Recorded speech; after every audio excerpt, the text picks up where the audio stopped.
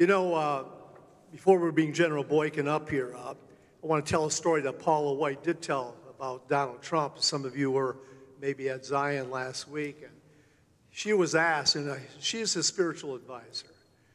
She was asked to attend one of his business meetings in the Trump Tower, and it was a multi-million-dollar business deal. And he shook hands on the deal.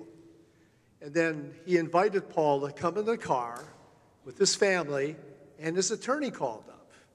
He says, "We can't do this deal." And Trump told him, "I shook the man's hand." End of story. He keeps his promises. There's something there that we have to realize. There's something inside. And you know, so we're citizens in heaven, but Paul used his citizenship. You were talking about voting and that. We got to use our citizenship and convince people. So after you hear the general here, we got to get these links sent out to people who are hanging on the, on the edge right now. What Bob shared, what General's going to share, we can still turn a lot of votes here for people for righteousness, because there's 4 issues at stake: the courts, religious freedom, judges, and Roe v. Wade is going to come down. I believe it. The curse on the land will be lifted. It's our job. Now, as I share this, we're going to take out JP. I want you to put envelopes on the table. We're going to take up an offering, but before, I want you to give it to JP. You'll put envelopes, make out checks to God and government. There's credit card information. You can do a check, cash, whatever it is. I'm asking you to invest in the God and Government series. And I already know that we have somebody, we're going to build this program. And Bob, you're going to be part of this. You don't know it yet, but you're going to be part of this God and Government series. And I'm going to enlist Pastor Richard because of a conversation I had in his office earlier. We're going to change the dynamic. And after you hear the general, you're going to know why. But I was talking to General in the car this morning. I said, "General, you're building a legacy for your kids and grandkids." And I said, "My role is to build a legacy for my kids and grandkids when they can say Grandpa and Dad stood up for them. So they'll be a people of freedom and not in bondage." Now you're going to say, "Well, I don't have the exposure of General Boykin or Bob Dutko, even maybe the little I have." No, you have a sphere of influence that you have an exposure to. Build a legacy for your kids. Start today. And it's investing in your time, your talents, and your resources. And I'll tell you what, this is what it's all about here in this room. And so I'm asking you to invest in this series. We have expenses overall. I want to bless General Boykin. That's the bottom line. I want to bless him. He's going to California on Monday and to speak with the pastors who are not allowed to meet, those who have been taken to court. He's out there encouraging these pastors. He's traveling all around everywhere. But General Boykin, we got to know him years ago. And he's on the board of Oak Initiative. He's the vice president of Family Research Council. This man here he has a legacy that he has built. He was a founding member of the Delta Force. That's a special force team. He was the commander of the Green Berets. He worked for intelligence under George Bush. He's been on the battlefield. He's got testimonies. He got stories. I mean, tell you what, he's got a legacy. So again, I'm not begging you for money.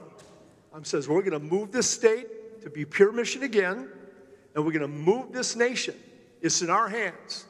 And so I'm serious about this. This God and government thing, we're going to move hard and fast. So I say in Jesus' name, amen. And I want to bring up now Lieutenant General Jerry Boykin. Say that again? Okay, yeah, what? Yes. Now? Yeah, let's do that, okay. I'm just asking. I want him to give the offering to JP at the back table. Oh, okay, take it back. He'll take it. That way they might have a question about JP and this business idea he has, okay? Pastor Richard, I want you to come up here and pray for General Boykin before he speaks, okay? Let's honor this man, okay? Yes, Lord.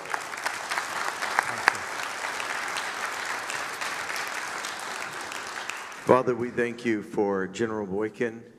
Father, we thank you for a man of integrity, a man of courage.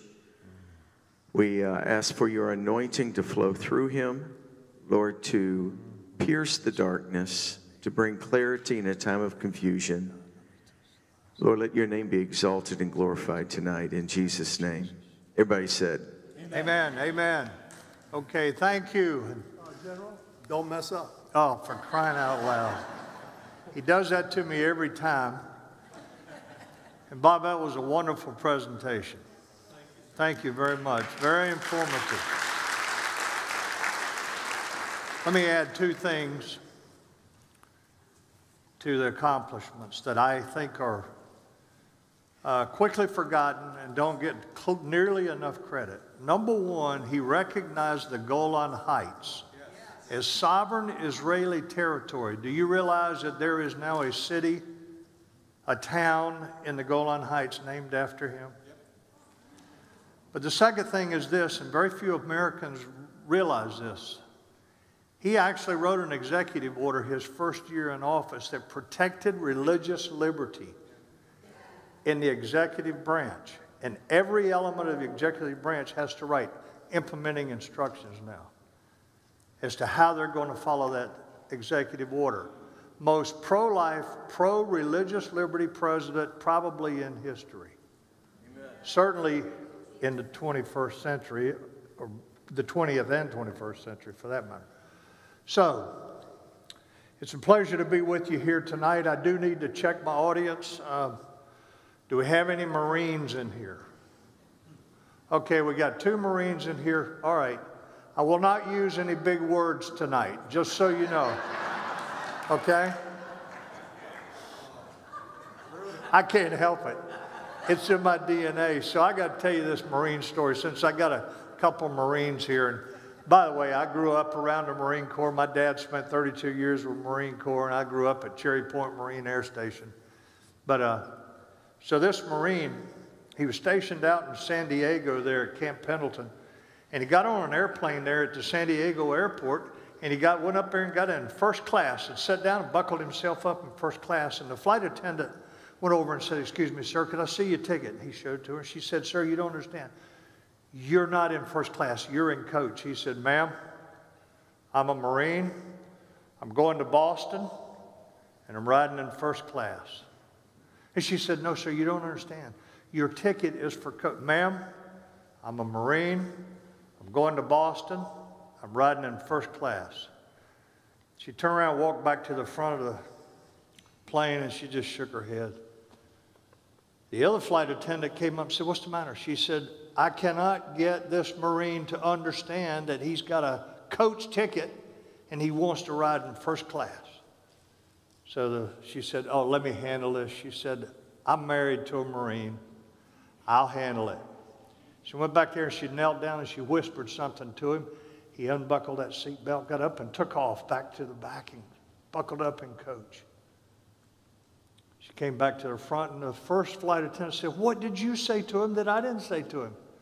She said, "You got to understand how to handle these Marines." She said, "I knelt down and said, 'Sir, first class doesn't go to Boston.'"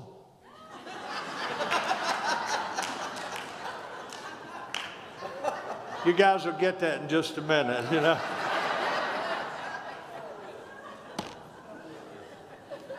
I have a few more books left. This is my autobiography of my years in the Delta Force, the Green Berets and the Rangers, and it is my autobiography. So we've got a few out there. If you'll pick them up on your way out, and I'll sign them for you. I think they're all signed, but I'll personalize them for you as we go out. So there's trouble in the land, right? We see that. Well, let me start with a little quiz.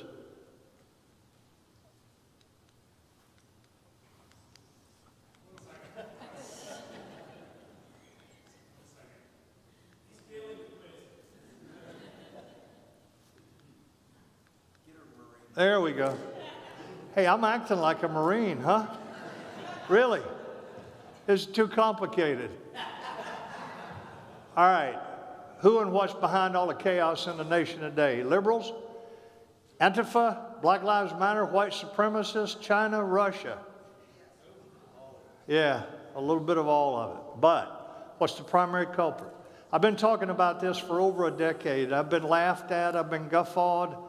I've been told that I'm a conspiracy theorist and all kinds of stuff. But here's what you need to understand. It's the Marxist movement in America. This movement in America is not new. It's been here for a long time, and it is now reaching its pinnacle. Yeah. And we need to understand that this movement is real. Yeah. And it is destroying America right now. This is what's behind what you see happening on our streets. Understand that Karl Marx and Friedrich Engels wrote the Communist Manifesto in 1848. They created in their own minds what they considered to be a perfect world, a utopia. And it's never been accomplished. Never. They told us what they intended for the future, not just of America, but the future of the world. This is what they wanted to see the whole world look like. Now we see it unfolding right here in America, exactly what they said they wanted. And then in 1958, 110 years later, a guy named Skousen with the Communist Party USA, CPUSA, wrote a book called The Naked Communist, and he told us exactly how the Communist Party would take over America. Okay? And we laughed at him. We laughed at him back in 1958. What were their objectives? To destroy America as we know it through anarchy and chaos, to recreate it as a Marxist communist state, and to establish a socialist economic system for this country. What are Marxism, communism, and socialism? I'm going to try to keep this from being confusing because I could get into a lot of detail. Quite frequently, they're used synonymously. I do it myself sometimes. But communism is a totalitarian government. Okay? Marxism is the communist political theory. Now, I know that's a little confusing. So to reduce the confusion, just call it Marxism or communism or Marxism/communism. Okay? It just makes it easier because they're basically the same thing. They go together. Marxism, again, is an ideal, but communism is the total or totalitarian government that ideal fits into. They did not work the way Engels and Marx expected them to do. They've never worked the way they wrote in the Communist Manifesto. Never. Never. It's never succeeded. And then socialism is an economic system that always fails, and there is a new book out by two economists from credible universities. I'm not going to tell you the name of it because it might be offensive to somebody in here, but let's just say it's something like Socialism Stinks, okay? You can find it in the bookshelves. And these two guys claim that there's only two socialist nations in the world today, Cuba and Venezuela. North Korea comes very close, but there's no private ownership in a socialist state. You see, we talk about Sweden being a socialist nation. No, Sweden's not a socialist nation. They have socialist policies, but they have private ownership. These guys write about how they went down to Cuba and then they went to Venezuela. And in those hotels, for example, that belonged to the government, they were abysmal. No hot and cold running water. Dirty toilets because everybody gets paid the same. Nobody cares whether the place is maintained or anything like that. And then they did an experiment and they let private owners come in and buy hotels and renovate them. Now all the tourists that go down there stay in these private hotels. They won't stay in a government hotel. So that's the only two countries that are true socialist countries today, according to these two guys. What did Karl Marx believe? He outlined his disdain for capitalism and he advocated revolution. See, he said also that religion is the opiate of the masses. He was a hardcore atheist. Karl Marx was an atheist. And he said, this is his famous quote, "My objective is to dethrone God and to destroy capitalism." Dethrone God. You look at the attacks on the church today. You look at the restrictions on the church that don't apply to anybody else. You look at how they're trying to shut us down. Why is that? Because this is a Marxist movement. You cannot be a Marxist society if you believe that your rights are inalienable. Our founding fathers gave us two things that were unique. One was consent of the governed.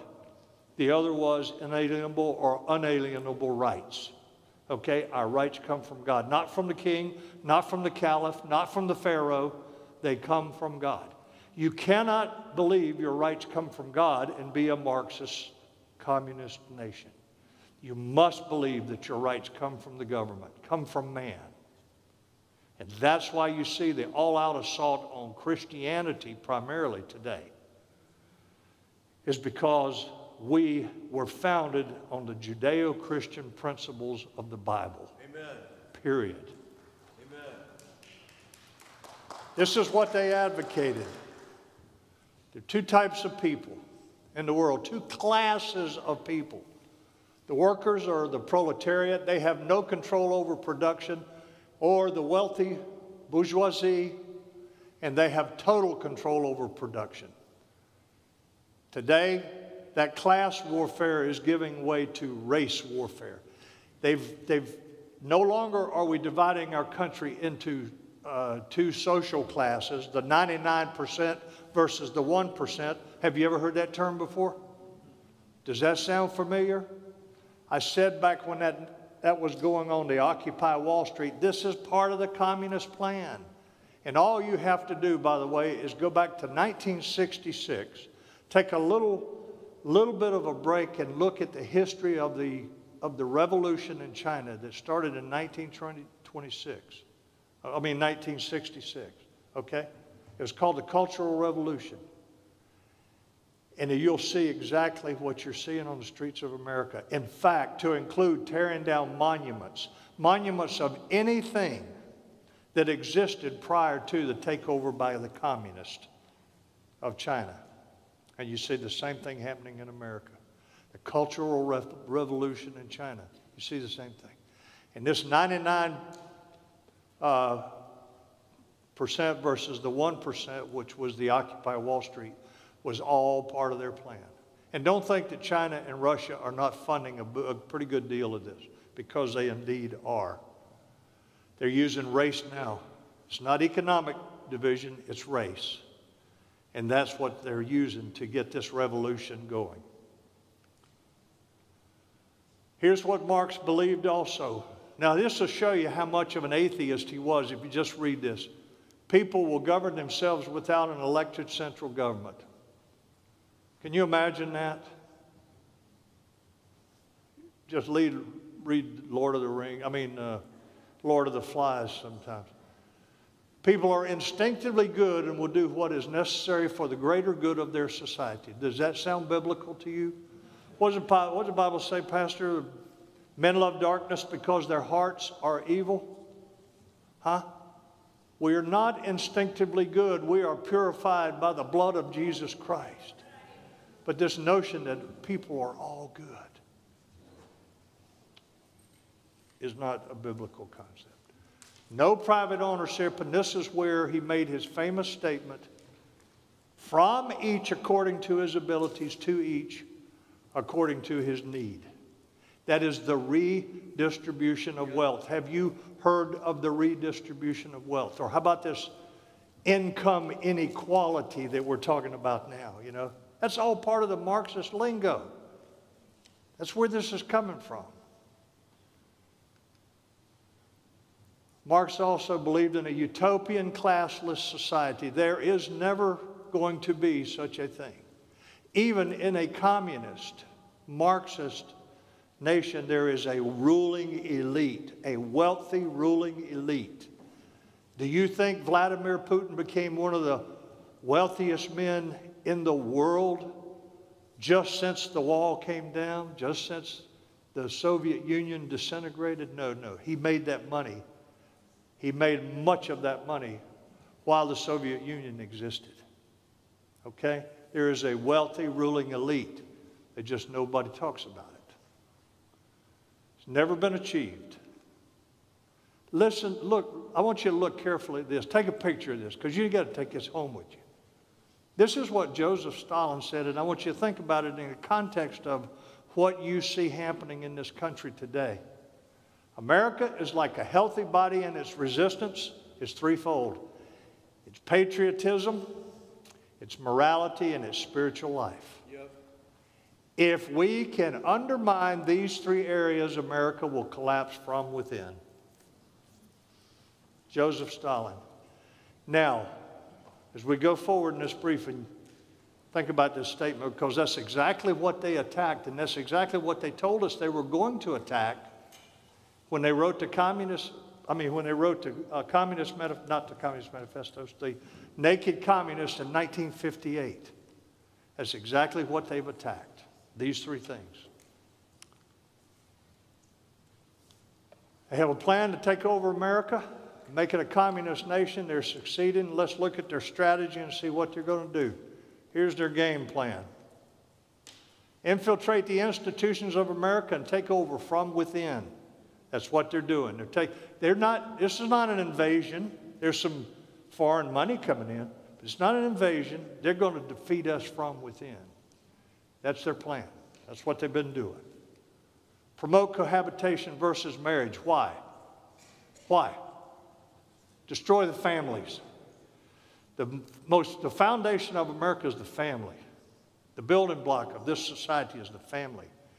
You destroy the family, you destroy our society.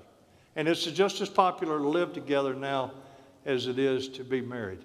And by the way, you've got couples sitting on the front pews of evangelical churches all over the nations today that are not married, and everybody knows they're not married, but nobody says a word to them about it. Get children away from families as soon as possible. Do you remember in the Obama administration when they were talking about universal daycare? Reza Gorbachev, when she wrote her doctoral thesis on child development, said this: the problem with Russian children is that they spend too much time at home with their families and they are introduced to too much mythology. What do you think the mythology was? The gospel of Jesus Christ, because the underground Orthodox Church was very much alive during the Soviet era. Even though officially they were atheist, the underground church was very strong. In fact, they thrived. Not so today, but they thrived when they were under persecution. And that's what she was talking about. They were exposed to too much mythology, too much Bible, too much God. This is an attempt to get your children away from you so that they can be indoctrinated. And that's why I'm glad that we beat down that whole universal daycare initiative. People recognize that, I think, for what it was. Support the feminist movement to create a disconnect with motherhood. Make women think that motherhood is just a burden. That's one of the reasons we killed 60 million babies in utero. Imago Dei, in the image of God, these children. And we've slaughtered them. And the governor of my state, Virginia, a pediatrician, has said, well, if the baby's born alive, we'll make it comfortable and then we'll have a discussion with the mother. That's murder. That's murder. And he's still the governor of my state. You tell me we haven't become diabolical in some ways. It is just, boy, it hurts. Support the environmental movement in order to destroy businesses. You talked about that, Bob, and how he's rolled back 8 regulations. There have been points where it's as high as 22 regulations. At its very highest, 22 regulations he rolled back every time there was another one implemented. That was killing businesses.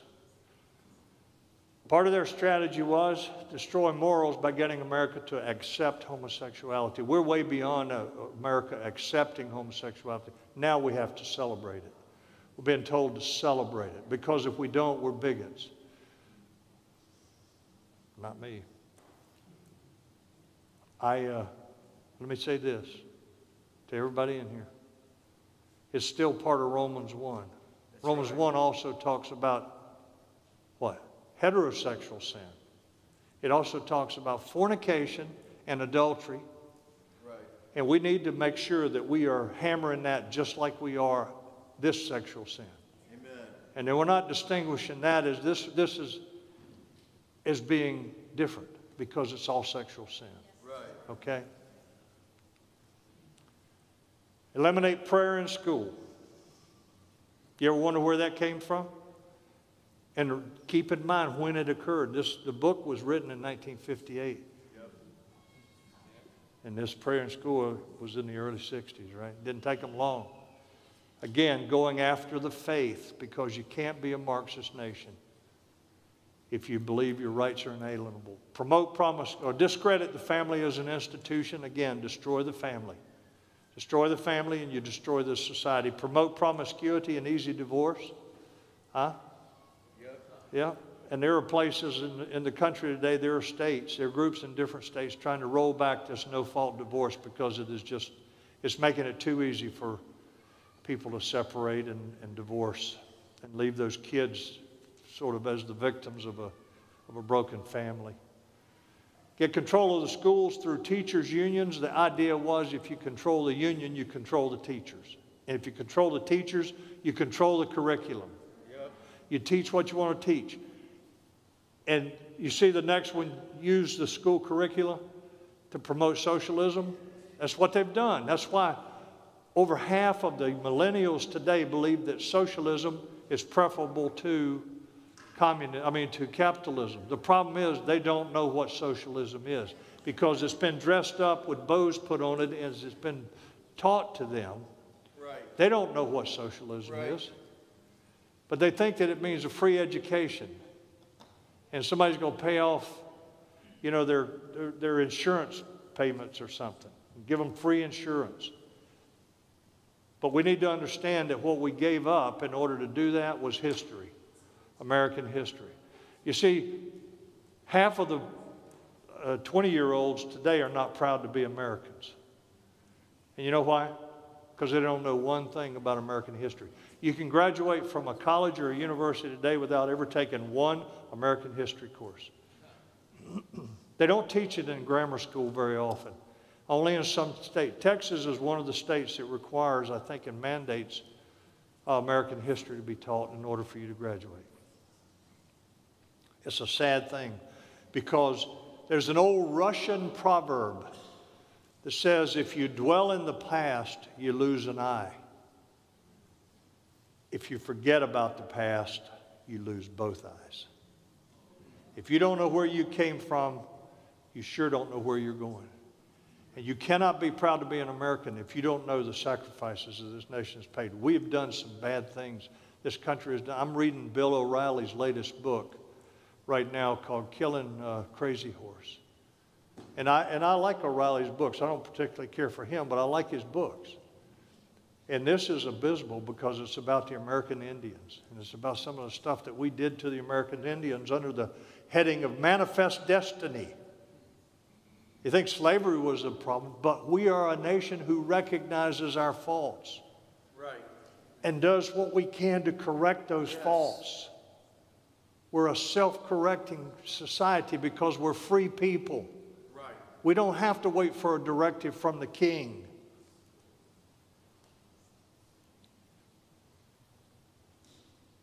Eliminate obscenity laws and call it free speech. This was all about pornography, by the way. Eliminate obscenity laws.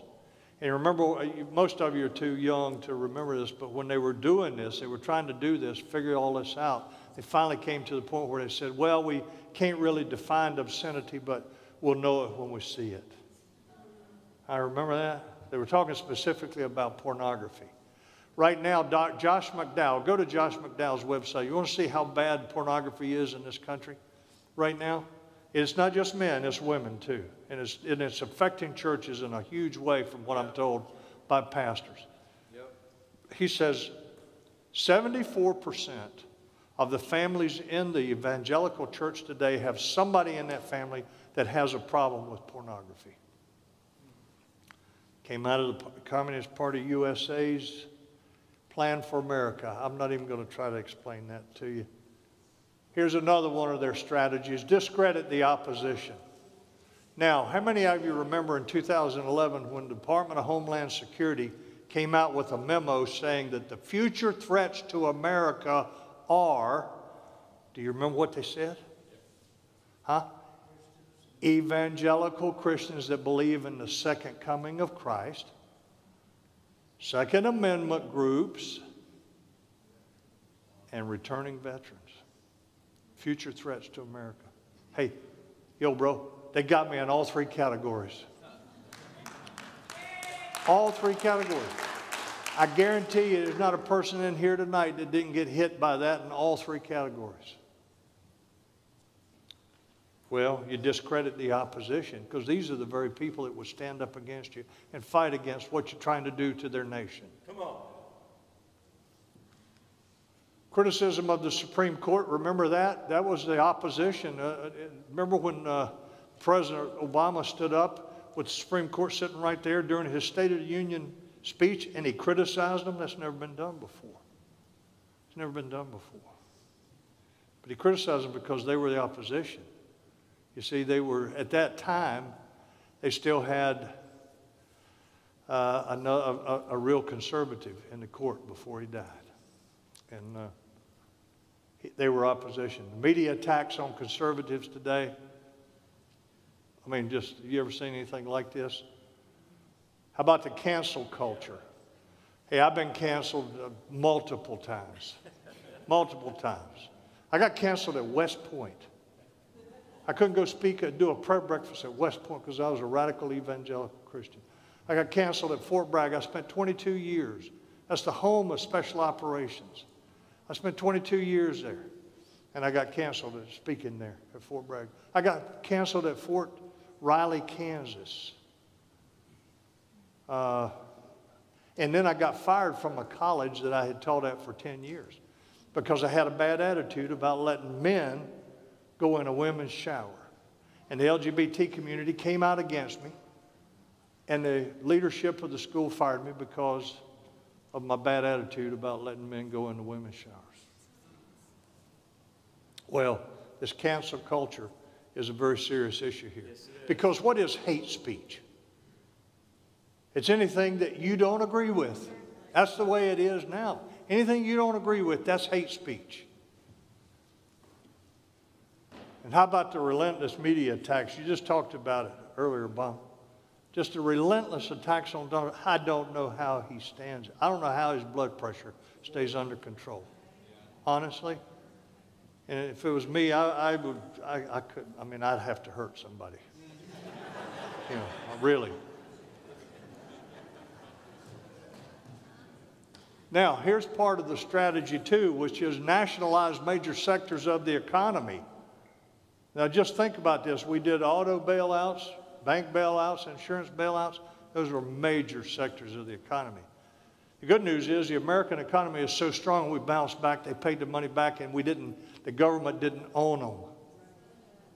See, if the government could own them and control them, then the government can control most of society. Here's another one: censorship, hate crimes legislation. Again, this is the most bogus thing I've seen, because nobody can define a hate crime. And it always comes down to what I just said a few minutes ago. It's if you don't agree with me, you call me a racist, you call me a hater, you call me all of these things. They got a whole litany of things that they can call me. And by the way, that's what they'll do to you too. If they can't beat you in terms of the substance of their argument, they will go to race baiting you. They will go to smearing you personally. It's just the way it is, and I get it all the time. But as Rick said, I want a legacy. Wait a minute. I want a legacy for my grandchildren. I want them to know. And in fact, I got another book that just came out, and we sold them all earlier today, so I didn't have it. It's called Man to Man. It's a book for men, and it's trying to overcome this toxic masculinity. And I go right straight at it. It is not politically correct. My publisher called me and told me, he said, "You are going to get your behind kicked over this book." I said, "That's where I want to be. Yeah. I want to be there." But I'm going right at this whole thing of men, right, being what men, you know, your plumbing is different. And that's for a reason. You're supposed to stand up. Come on. Yes. Come on. You're supposed to stand up and be a warrior. God yes. birthed you to be a warrior. And today we got these men that they want to be a woman. They think they can be a woman. I could tell you how to figure out what you are real quick, but I won't because we got some youngsters in here. So, but I suspect they could tell you how to figure out whether you're a man or a woman too. That said, hate crimes, it's bogus. It's totally bogus. The fairness doctrine, if you do 30 minutes of conservative radio, you got to do 30 minutes of liberal radio, and nobody listens to liberal radio. But that was part of what was pushed. Remember the fairness doctrine, social media censorship. Don't think for a minute. How many of you have been knocked off of Facebook or Twitter? Yeah, well, the rest of you are punks then, because you ought to be out there doing something controversial. So you get knocked, man, when you get knocked off, you wear it like a badge of honor, okay?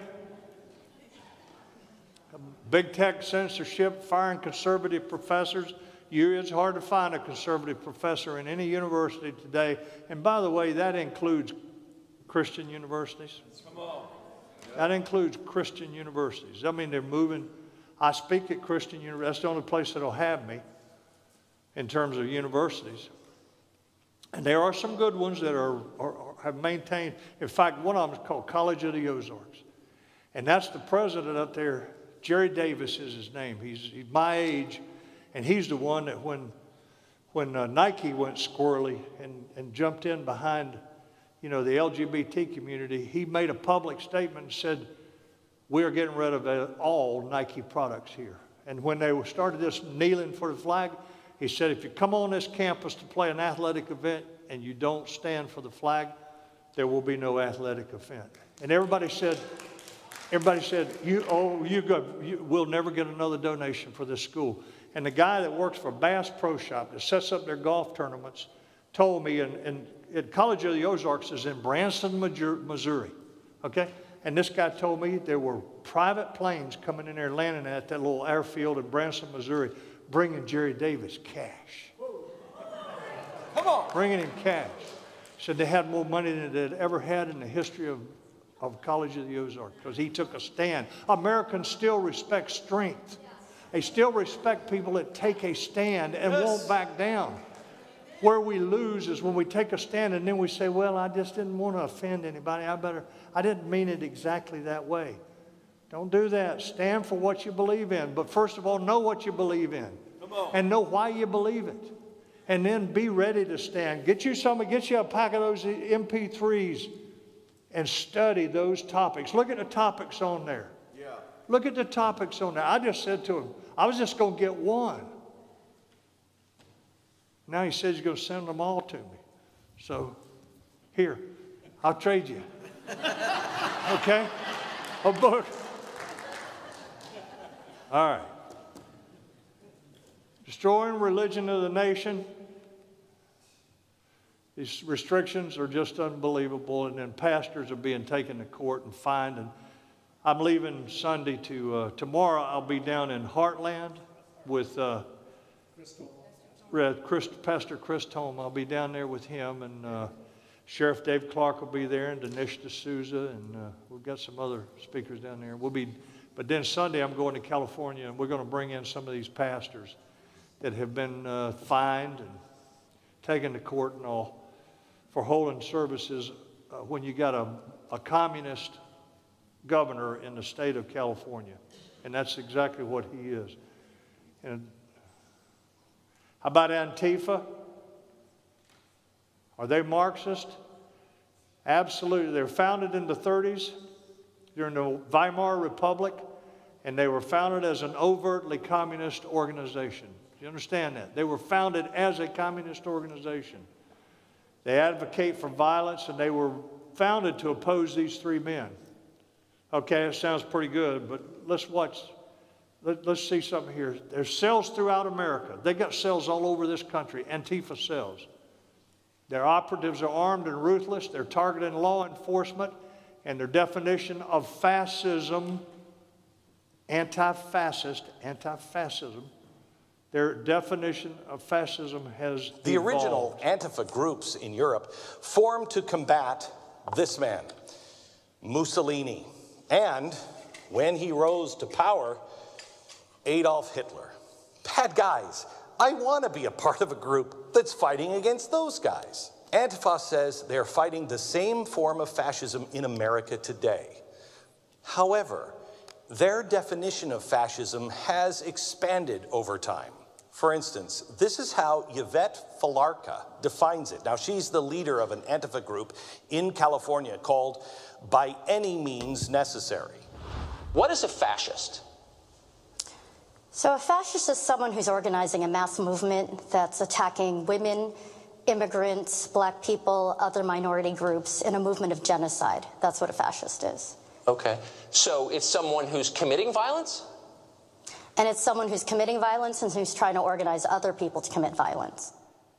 Did you hear that? They're committing violence or trying to encourage other people to commit violence.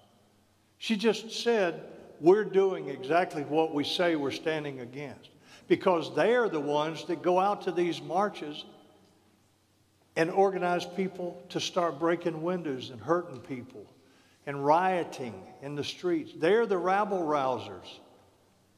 And they're all over this country, little cells all over the country. But they're the ones, and by the way, disregard what the media tells you when the media says, no, they don't drop bricks out there in water. Yes, they do. Yes, they do. And the evidence of it is abundant. Peaceful protest. And they'll go in and drop a big load of bricks, and they'll drop water so that they can sustain themselves as long as they're rioting. Yeah. These are some bad people. And she just admitted that they are doing exactly what they say they're standing against, because they're organizing people to violent behavior. Black Lives Matter. It's also a Marxist organization that has consistently called for the killing of law enforcement officers. Pigs in a blanket, fry them like bacon. How many of you remember that? What do we want? Dead cops. When do we want them? Now. That's Black Lives Matter. Now, by the way, remember that it's Black Lives Matters Incorporated. This is actually an incorporated business. You realize that? They are actually an incorporated business. Okay? Black Lives Matters. They are a Marxist organization. I think that listen to one of the founders. Criticism is helpful. I also think that it might... I think of a lot of things. The first thing I think is that we actually do have an ideological frame. Myself and Alicia in particular are trained organizers. We are trained Marxists. We are super versed on sort of ideological theories. Did you hear what she said? We are trained Marxists. Did you hear that? Okay. I drive by a church every day on my way home from my office in Washington, D.C., an old, well-established mainline religion church, and they got a big Black Lives Matter sign out front, and they're real proud of it. And you know what I think? You poor people, you don't realize you're supporting Marxism, communism. And if they get into power, you won't be able to worship. You'll be just like the churches in the Soviet Union. You're going to have to go underground. By the way, the other thing is this. Watch one of these riots out there when they're looting and rioting and all that. You're going to see as many or more white people out there as you do blacks. Huh? And most of them are young. And most of them think they're purging their soul. They're showing America because of the evil that we've committed, and they come away feeling good about themselves. Yeah, right. Yeah, you've really done something great for America. You've really done something great for those people out there in the street. No, you haven't done anything but humiliate yourself, and one day you'll look back on it and realize, hopefully, how foolish you were to think that you can get out there and rob and beat people up and steal from people and think that you've accomplished anything at all. Except maybe you got a big screen TV out of the deal or something. A lot of black leaders are speaking out about it. I'll be with Sheriff Clark tomorrow. And most of you know Sheriff Dave Clark from Wisconsin County. And he's going to stand up there and tell the audience, Black Lives Matter is a Marxist organization, and you need to understand that it's a Marxist organization. Not everyone participating is a Marxist, and many are trying to conduct peaceful assemblies as the Constitution allows. But what does the Constitution say in the First Amendment? Congress shall make no laws respecting an establishment of religion or prohibiting the free exercise thereof, or abridging the freedom of speech or of the press or of the right of the people. What's the next word? Peaceably to assemble and to petition their government for the redress of grievances. Peaceably. You have the right to assemble. You have the right to petition your government. But a peaceful protest does not include breaking windows out of stores and stealing what belongs to somebody else, or shooting somebody or beating somebody up. That is not a peaceful protest. Amen. But you get Antifa in there, and they start stirring up passions, and then once they break the first window, it's downhill from there. Three distinct groups. You got the peaceful protesters seeking social justice. You got Antifa operatives that are fomenting violence. And you got the criminals and the thugs that are just out there looting. They don't care about, they don't have a cause except to get as much as they can. And you got plenty of them that fall in on one of these peaceful protests and just wait for it to get out of hand so they can get theirs. What do? Get informed. And by the way, if you watch CNN, MSNBC, or Fox News and nothing else, you ain't getting the whole picture. And I do Fox. In fact, they called me and wanted me to do Fox tomorrow morning with Neil Cavuto, and I had to turn them down because I'm at this other thing. So I do Fox, but if that's all you're doing to get your information, you need to go to online sources. You need to go to other sources, and there's some good credible sources to get to. But don't get into conspiracy theory, because there's an awful lot of that out there. You can get duped, and you can be made to look like a fool very quickly. So don't get into conspiracy theory, but use multiple sources. Vote. The most fundamental right that our founding fathers gave us was to vote. Amen. Bob talked about it. If you don't vote, the Bible says, render unto Caesar what is Caesar's. Who is Caesar? Our Constitution. The Constitution of the United States. That's what makes us a constitutional republic. We have an obligation as Christians and as patriotic Americans to go and vote. And the fact that we had 25 million evangelical Christians that didn't vote in the last election is absolutely scandalous.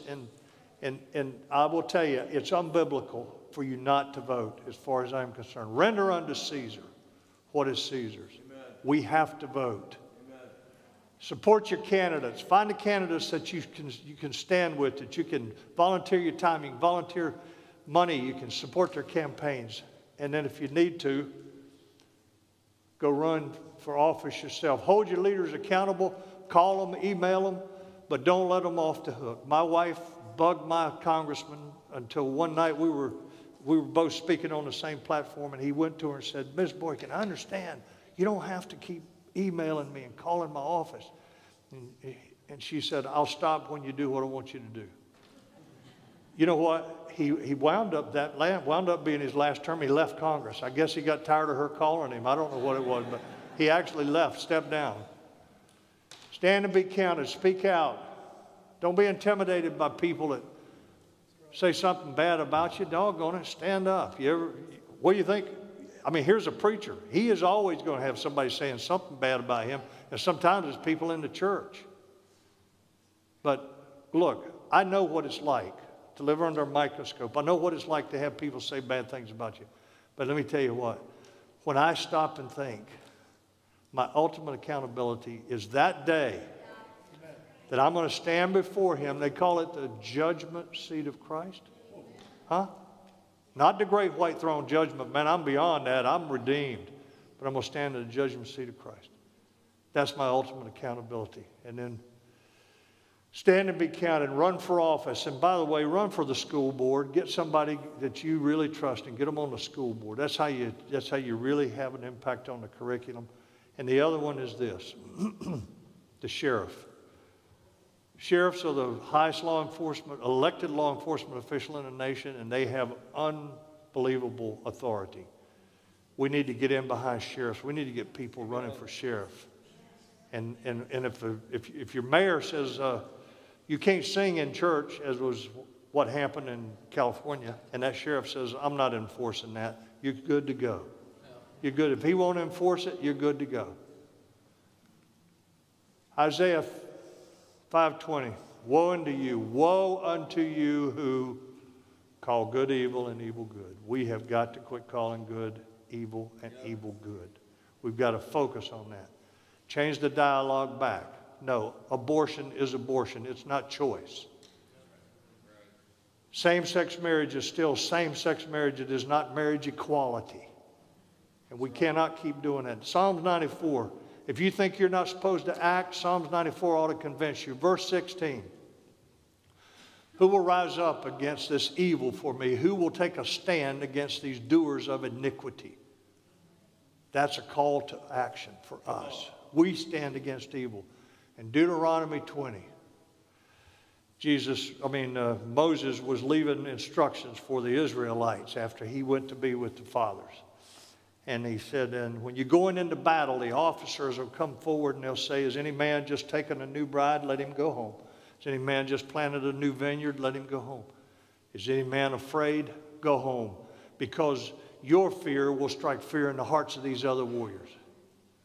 Let me tell you, when you go and ask, oh, brother so-and-so to, come on, brother, let's go down to the city hall here, because they're about to pass a city ordinance that says men can go in women's bathrooms, and we ain't going to stand for that. So let's get and old brother so-and-so says, well, I'm with you now.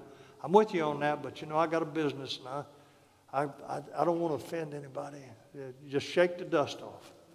Shake the dust off and let old brother go sit in the corner and suck his thumb. Because he ain't going to get any braver. That's right. Cowards don't get brave suddenly when the shooting starts. I can tell you that from experience.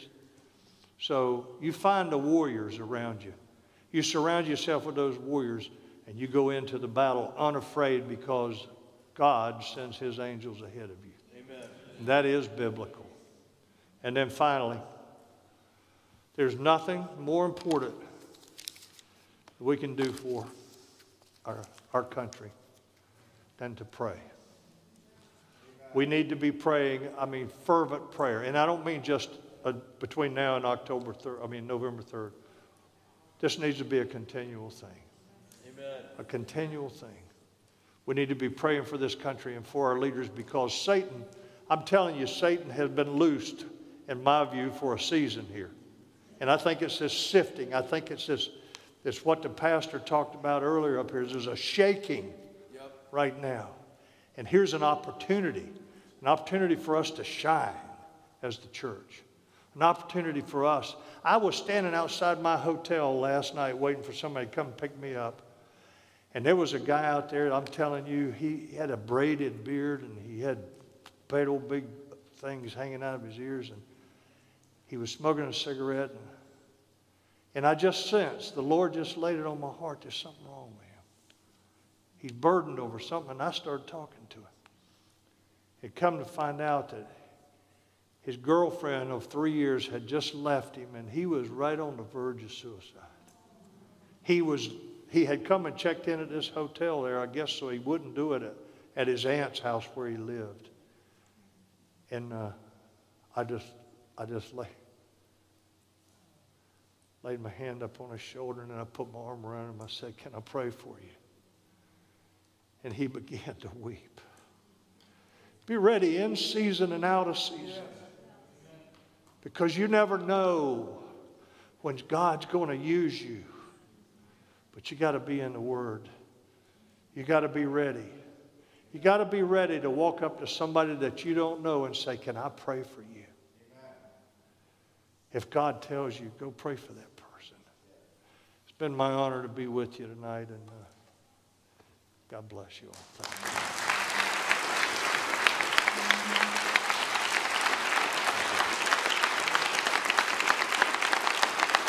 you. General Boykin, you told the story of the last 2 days, and I like it, about that battle in World War II. Well, I think people need to hear that. I'd like you to. okay, I was just please. worried about the pastor throwing me out of the church for this far, but you'll have to, this is the way the story, I mean, how many of you have ever heard of the 82nd Airborne Division? Okay, if you go to Fort Bragg, North Carolina, home of the 82nd Airborne Division, and you go in their museum, you will see a big display of a guy named PFC Martin. PFC Martin was in the 82nd Airborne Division in the Second World War. And in December of 1944, the 101st Airborne Division was surrounded in a town called Bastogne. You know it as the Battle of the Bulge. They were completely surrounded. In fact, the Germans had them about 5-1, had them surrounded. And the 82nd Airborne Division was called to come forward and try and bust into the city and help relieve the 101st. But the 6th Armored Division was making its way out of Bastogne, rolling as fast as it could down this highway, trying to get away from Bastogne. And the lead tank, or it was actually a tank destroyer, rolled up on this ragged private first class with an 82nd Airborne Division patch on his shoulder right by himself. He's digging, he's digging a hole. And the guy, the tank commander, rolls up and he pops open his cupola and he steps out and he looks down and he said, "Hey, what are you doing? Don't you know the Germans are coming?" And PFC Martin looked up and said, "I'm digging a foxhole." He said, "Man, the Germans are coming." And he said, "Are you looking for a safe place?" And the tank commander said, "Yeah." He said, "Fall in right here behind me. I'm the 82nd Airborne, and this is as far as these bastards are going." We ought to be the 82nd Airborne. We ought to be the ones that are saying they ain't going any further. We need to stop what I just showed you is going on in this country today. God bless you.